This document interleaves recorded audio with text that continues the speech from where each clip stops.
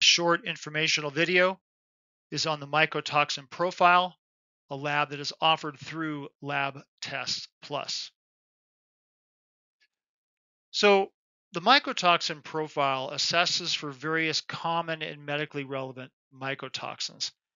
And mycotoxins, importantly, are chemical compounds produced by certain mold organisms which can have toxic effects within the body. So, molds like Aspergillus, Fusarium, Stachybotrys, Penicillium produce various mycotoxins really as a defense mechanism against other molds or sometimes insect predators.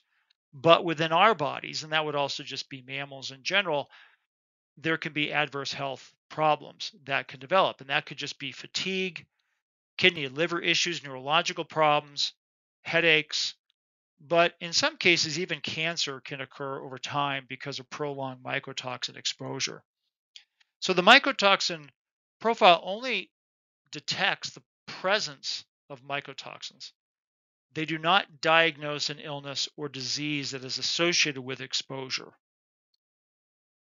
So this is a typical mycotoxin profile. We've got elevated aspergillus, mycotoxins of aflatoxin, ochratoxin, gliotoxin, all of which can become toxic to the immune system, or ochratoxin, for example, is toxic within the kidneys. Gliotoxin is toxic to the immune system, as I mentioned. Aflatoxin has various toxicities. Niacin B and roridan E are more rare mycotoxins that can be linked to Fusarium and Stachybotrys mold, but the presence of these are significant because it does indicate some type of environmental exposure. So the mycotoxin profile is collected from a first morning urine, so it's easy to do at home.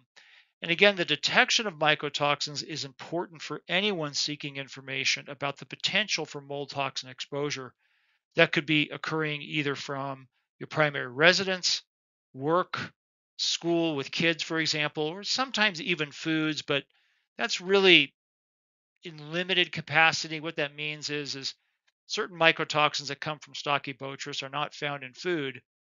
And I think most food, particularly here in North America, is not overly contaminated with mycotoxins because our regulatory agencies do a pretty good job at regulating against excess mold exposure.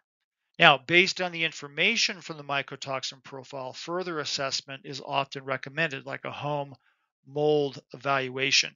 So, that is also something to consider.